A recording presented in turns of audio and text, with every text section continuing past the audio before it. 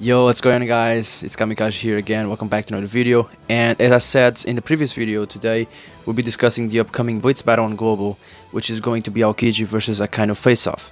I'll be releasing a complete guide on both fights with free-to-play and farming teams on the day of the release, and I'll be streaming it on Twitch. Links in the description, so make sure you pass by if you need company or something to watch whilst you're doing it yourself.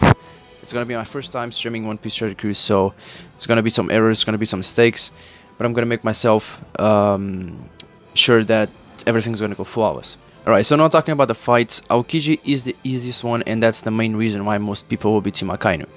For Aokiji, I came up with a free-to-play team and two different farming teams. The farming teams aren't free-to-play friendly, sadly, but the units are really necessary. So the first team we'll be covering is the double Akainu team, and for pretty much all the teams, level 3 bind sockets is very good. It's not really necessary for most teams, but it's really good. It makes the runs a lot faster and prevents you from getting defeated by accident if you miss a perfect or if you miscalculate the damage. So level 3 bind is really advised. For this team, Zio is not really necessary because you do 7 million damage without Zio. And brand new is just there because of the boost, because it's rated boost for this event. So brand new has no use besides being a bit stick. If you guys don't have these two units, it's fine. Just get any bit stick in the team and it will work just fine. And the unit that you can sub besides these two is OD. That's the only unit that I have that's gonna make the job work. And you can sub OD for any damage reducer. For example, Rare Recruit Strength Marco, that's also good, reduces the damage received by 90%, but you need to have 4 strength units, so you need to be careful about that. But you can, if you don't have OD, you can sub it off for any damage reducer.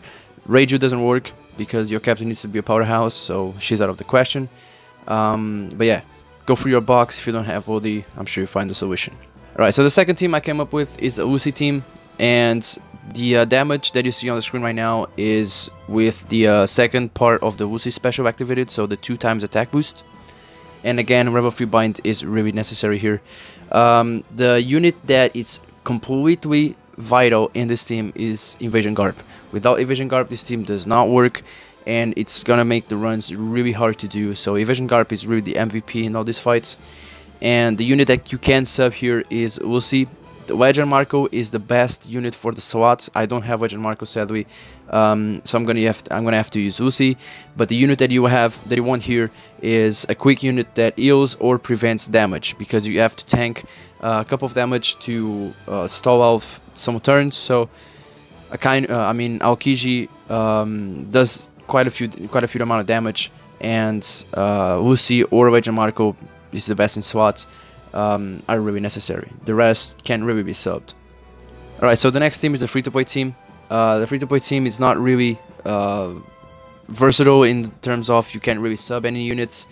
You should have all the units here because you have to farm everything. So Garp again is the complete MVP. He does make the team work, and it's really necessary to kill Aokiji after he revives. And even though this team needs a little bit more strategy, I'm gonna make a video on the day of the release in covering everything, the complete guide on how this team works and what you need to do if you just need to squeeze in that victory to get the complete rewards. So don't worry about that. Next video we're gonna have a complete guide on how to beat Aokiji with this team. Alright, now we'll go against Akainu. Now Akainu is the hardest one because of his shield once he revives. I came up with only 2 teams against him, a free-to-play team and a farming team, and it's not really that big of a deal because most people will be killing Aokiji anyway. So, but if for some reason you guys want to farm Akainu, or if Akainu is winning, we don't know. I came up with these 2 teams. So the first team is a double Aokiji team, and this team features all the rare recruits from the last Sugo banner. So we have Ina and we have Sengoku, and of course the double Aokiji. There's a boosted character that I don't have, and I'm not gonna pull on the Sugo, so I'm not gonna have her. Is the limited rare recruit Boa Hancock. So if you have her, you can replace her. You can replace Barto for Boa. It does exactly the same. Barto is here to tank the hits. So Boa is there to give you that little attack boost because it's powered up. Garp can be replaced for 6+ Legend Kizaru. I don't have him, so Garp is really necessary to get rid of the shield. Not get rid of the shield, kill him instantly. But if you have Kizaru, it's better because you do more damage because it's a Psy unit. And this special just gets its shields down to a 10-hit combo, and you can kill kind of from there just with auto attack. So if you don't have him, Garp is really necessary. Alright, for the free-to-play team, again, versus Aokiji was the same. This team doesn't have much replacements. Gear 4 Treasure Map Luffy doesn't have a replacement unless you have Ina. And Treasure Map Zoro Sanji is a 2.25 or booster, which is a free-to-play unit. So you really need these units to make the team work. And again, Garp is an absolute must because there is no free-to-play way to get rid of the shield completely. And Garp is just instantly, you can just ignore the shield. So Usopp can be subbed for Golden Pound Usopp, but this Usopp does more damage and has higher stats, so that's the reason why it's here. But the rest are pretty much unreplaceable. Alright, that's it for the team, guys. Hopefully this helped you somehow and give you like a little guideline so you know what to expect. And make sure to check out my stream. I'll be streaming regularly in the next week and during the event.